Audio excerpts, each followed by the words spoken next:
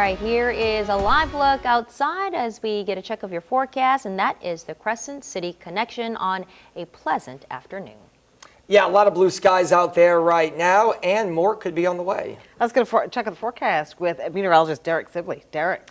Well, guys, it looks like we are going to be looking at this continuing throughout the rest of this evening and also into tonight. We may see some increasing rain chances slightly for tomorrow, but I think better chances are on the way, however, as we head into this weekend and also next week. But first things first, right now we still got some air quality alerts here in effect for southeastern Louisiana, mainly for the north and south shore, also westward into the river parishes and even towards the Baton Rouge area as well. It's orange, which means that it's unhealthy for sensitive groups. And again, this goes until midnight tonight for portions of southeastern Louisiana. So just mainly poor here for today. Heading into tomorrow, it drops to fair, but keep in mind it's mainly going to be on the moderate side of things here for some of us. So just bear that in mind for those of you that still fall under that sensitive group category.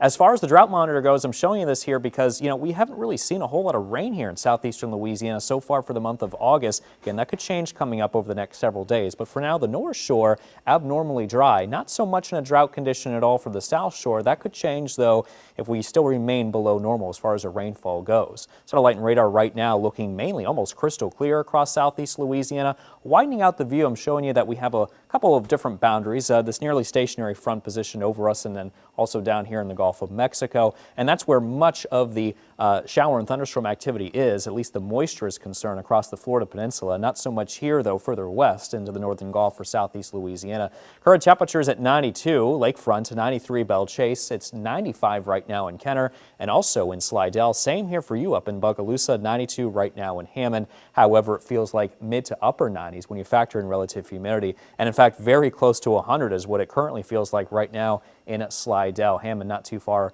from that either. Highs tomorrow, low to mid 90s, upper 80s though closer down towards the coastline. A little bit warmer though up towards the North Shore. Looking ahead, I'm widening out the picture here because I do want to show you that nearly stationary frontal boundary. Again, not really expected to move a whole lot. See the tail end of that front extending up towards southeastern Louisiana with some showers and thunderstorms. That could increase the rain chances maybe a little bit, especially closer towards the coast. But watch what happens here as we take you into the weekend. That front here hangs around the Gulf, and it's going to be developing a little bit of an weak area of low pressure that could begin to spin up here along that tail end of that frontal boundary. We'll watch that closely. There's really no tropical development, no alarm bells going off at all, but we will be looking at some of that here, at least the moisture and energy from that weak area of low that could develop, that could give us some increasing rain chances as we head closer towards the weekend. And again, there's no tropical development expected over the next 7 days, but I'm also watching another tropical wave here moving across the greater Antilles. Lots of tropical moisture associated with this here currently.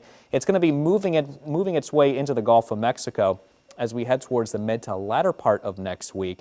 And again, no development expected out of this system either. However, if it holds together, it could give us a good chance, or at least increase our chances of showers and thunderstorms, leading to, of course, some better rain chances ahead here coming up. So your WDSU first warning 7-day forecast.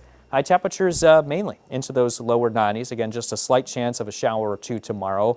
Better chances of showers and storms this weekend and also into next week. As that tropical wave inches closer, we could be looking at some of those increasing rain chances between around 30 to 40% coming up, especially between Tuesday to Thursday. That could be our best bet there, with those highs still remaining into the upper 80s to lower 90s. The moisture around could help decrease the temperatures maybe slightly.